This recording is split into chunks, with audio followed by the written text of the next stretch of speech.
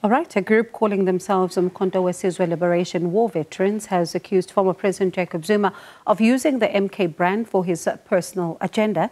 This comes, in fact, after Zuma announced at the weekend that he will be voting and campaigning for uMkhonto weSizwe Party.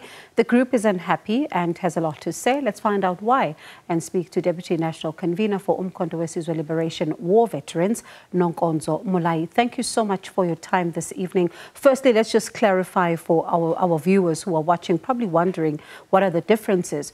Who are the uMkhonto weSizwe Liberation War Veterans? Thank you. Good evening. uMkhonto weSizwe Liberation War Veterans is an organization that is advocating for veterans' rights, for veterans' challenges. uMkhonto weSizwe Liberation War Veterans actually was established last year at the formation after the disbandment of MK-MVA and MK National Council. And we then eventually formed one unity structure because the two structures had started operating independently.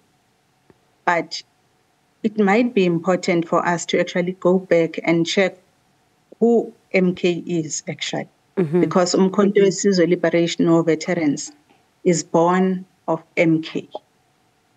And MK was established in 1961 on the 16th of December. Most people might know that history. MK was an armed wing or a military wing of the African National Congress. It actually formed one of the four pillars of the struggle as was waged by the ANC. And so there were about the four pillars were mass mobilization, armed operations, underground organization, and international solidarity work. So uMkhonto weSizwe played a critical role in armed operations, although it actually played a significant role to ensure that all four pillars of the liberation war were actually sufficiently strong to wage and sustain the struggle. So are you... Pardon me for coming in there. Are you then still within the ANC or operating on your own? We could never operate on our own. uMkhonto weSizwe was born of the ANC. As indicated, it was important for me to emphasize that we were one of the four pillars of the liberation struggle as waged by the ANC. All right. Yes, there are two, or there might have been two factions when we went to the East London Conference, but we were both disbanded and had to form one organization.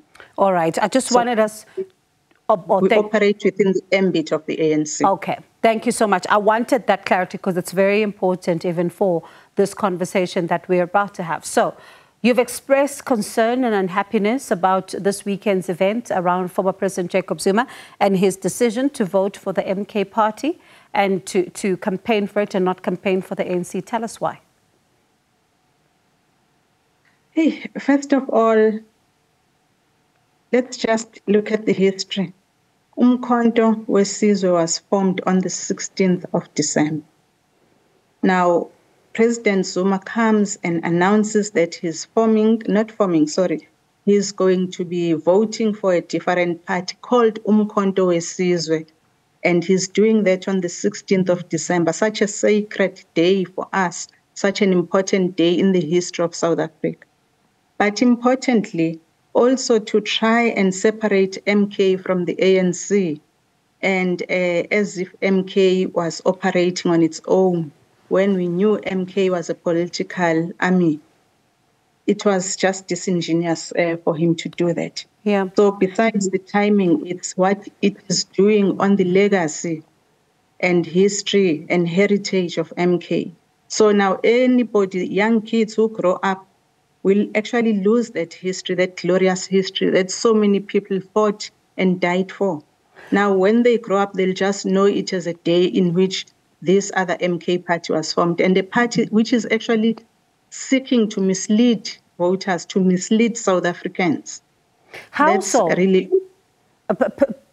Pardon me, I don't want to lose that point.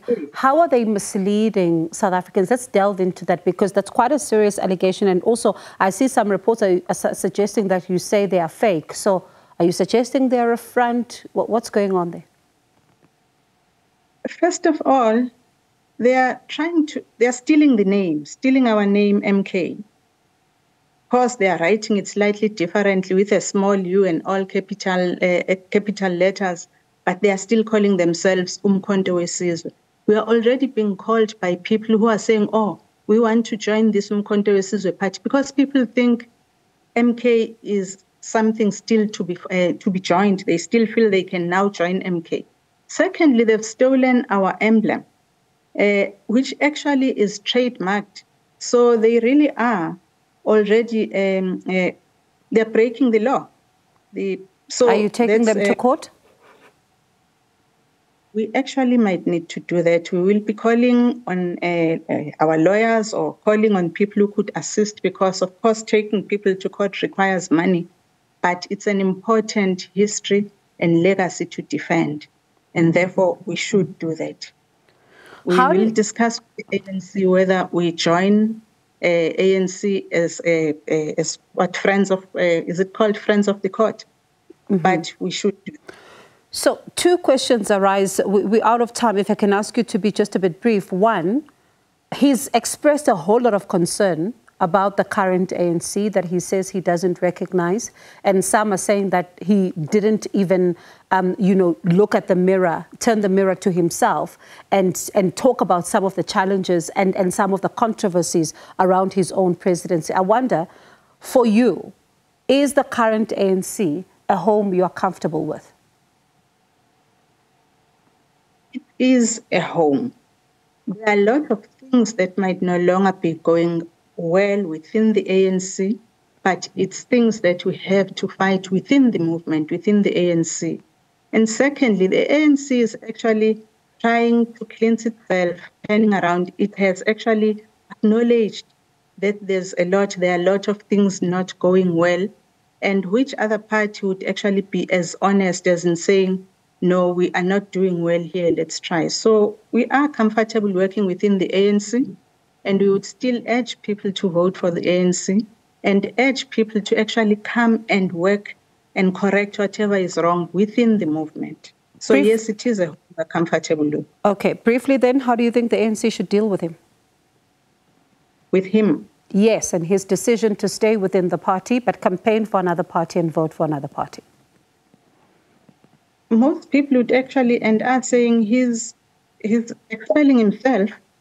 What we've done is point out all the transgressions on the Constitution, and the ANC has to decide.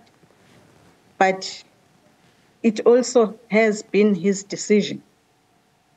So that's really all I could say now. All right. Let me thank you so much for your time. And let's see then what happens, as you say, that maybe you might need to take this to court or what. Let's see then what happens in the next installment. That was Deputy National Convener for uMkhonto weSizwe Liberation War Veterans, Nonkonzo Molai.